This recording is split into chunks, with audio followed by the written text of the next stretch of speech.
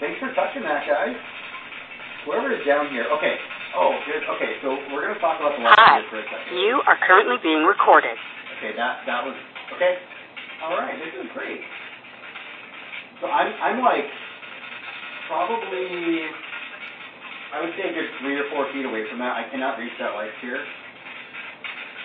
I'll do a video on the Aztec death whistle. It's really cool. You can look them up and Google them. They're really crazy. This is insane. Thank you for grabbing that ball or pushing it around.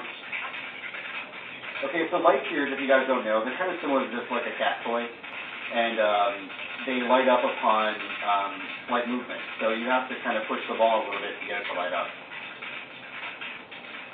This is great. Thank you, whoever's doing this.